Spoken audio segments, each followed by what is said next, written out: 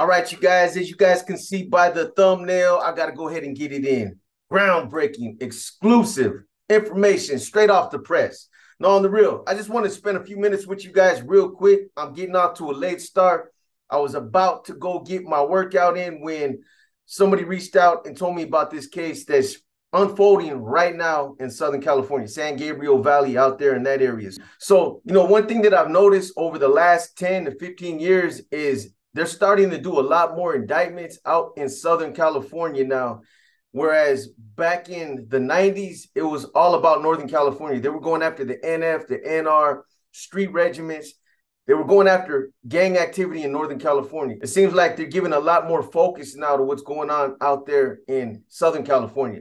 So, one of the videos that came on that I watched with respects to this case right here, it brought back memories straight up. I don't know if you guys have seen any news coverage on this particular case right here, Operation Silent Cadence, but there's one clip that I seen that shows the feds when they're doing a raid on one of the locations and they have a box that's in the street. That's the same kind of box that they put out in front of my house when they raided my house, Beecher Court in San Jose, when I got caught up. But if you guys think back to some of the stories that I told you guys about how I got caught up, and you remember that I mentioned the fact that they put a box in my driveway and the box kept repeating over and over, occupants of 3830 Beecher Court, this is a search warrant, open the door. And it just kept repeating that over and over. That's the same kind of thing right there that they showed in one of the videos. Anyways, it's going to be interesting to see how this case plays out. Obviously, somebody had this area right here. And I don't know if they're going to end up indicting leadership, whoever had this area right here, San Gabriel Valley, or if the individual that was originally involved, the one that they claim killed himself, if that's where it's going to stop. It'll be interesting. I just want to spend a couple minutes with you guys talking about the case. It's something that, like I said, somebody reached out, told me about it. It's unfolding right now. It's hot off the press. You're probably going to see other videos on it. I don't have a lot of extensive knowledge about the case. I read up on it a little bit, but, one of the things that it's kind of funny because I told you guys that recently I got in touch with the Sureño that's, agreed to share some stories with me about things that he was involved in or things that he's seen out there. And he actually mentioned something about casitas. They have these operations out there where they're running illegal gambling rackets, underground rackets, where they use like houses or buildings as fronts, like a store or something. On the outside, it looks just like a regular store or a regular house, and people, will go in and out of these places. But what they don't know is like there's a downstairs where they'll go and there's a bunch of slot machines in there. So that's what they're doing. They're running these operations. The Mexican mafia are the ones that are behind it, and it's a smart move.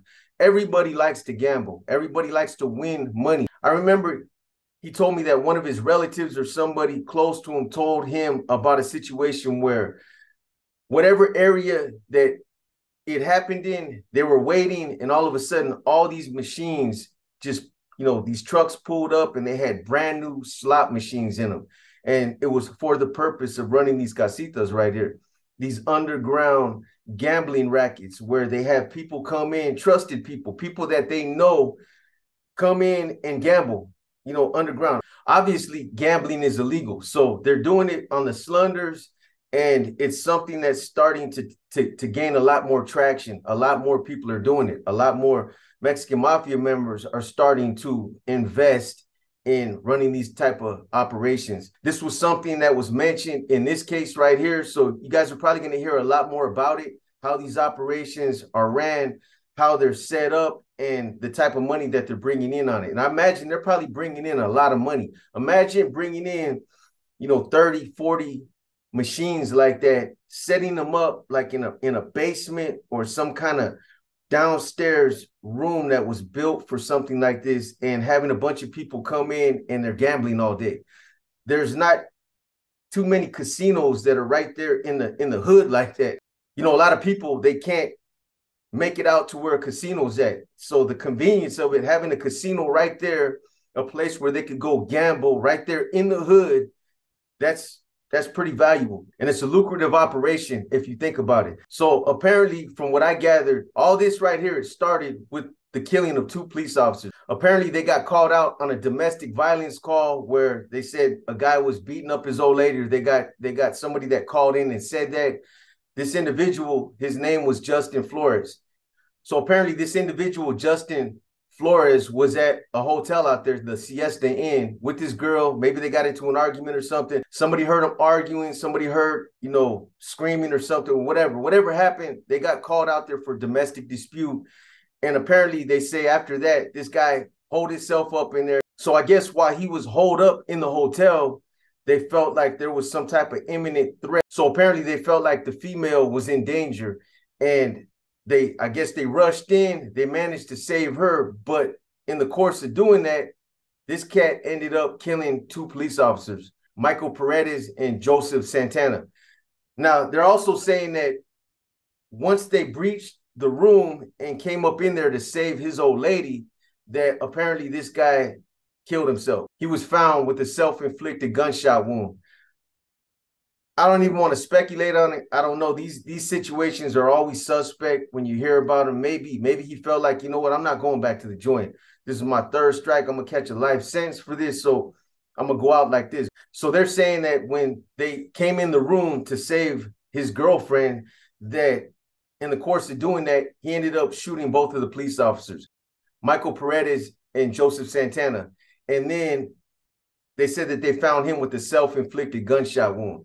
These kind of situations are always suspect. I don't even want to speculate. I don't know. Like I said, this story barely came out. I just read it.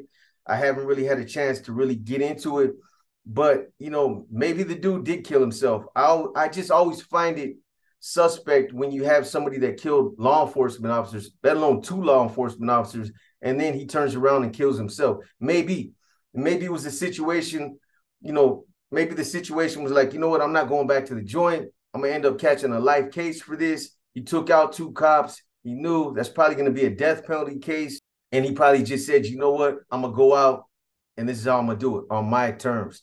So that's what happened. That's what I got right here. But again, I just wanted to jump on real quick, let you guys know that are not aware of this case, that this is something that you probably want to read up on. I imagine you're probably going to get a lot of other videos that are going to come out, exclusive groundbreaking news, and you're going to see a lot more content on this right here. But when I seen that box and I heard the recording and the same way that I seen it in the clip, that's exactly how it was when they came to my house. So anyways, these kind of cases, they always snowball. They get bigger by the day. I know that because obviously I've been in a case like this, and, we'll see what happens. This might lead to another case. Other people that are in custody might end up getting pulled in on it. They might end up getting indicted.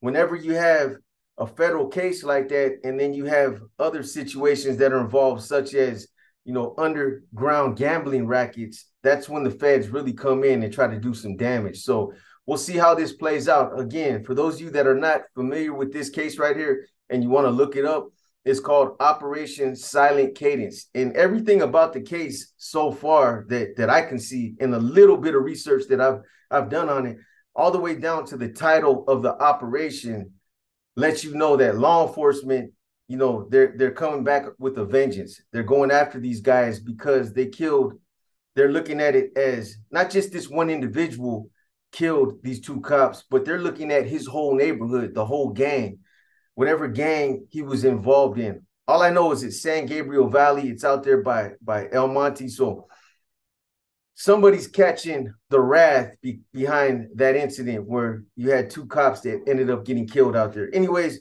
I'm going to make this one quick. I just wanted to jump on real quick. I tapped in with my boy earlier, the Sureño that I told you guys about, and he told me he's going to reach out tomorrow. So tomorrow I should have a banger for you guys, and hopefully we can keep this going right here. There's some other things that I'm working on right now that you guys will be hearing about in the next day or 2.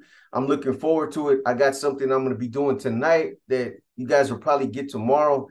I'm trying to do some things right now. I know for a while we went dormant. We kind of went dark and we weren't putting out that much content. but we're going to try to make up for a lot of that time that we lost. So anyways, I hope you guys enjoyed this short video right here. You know, I usually don't put out these groundbreaking, exclusive, hot off the press videos, but it's something that, like I said, somebody reached out to me, he told me about it. And when I seen that one clip of that box, and you know, I heard about the casitas, the gambling rackets that were mentioned to me by one of my sources.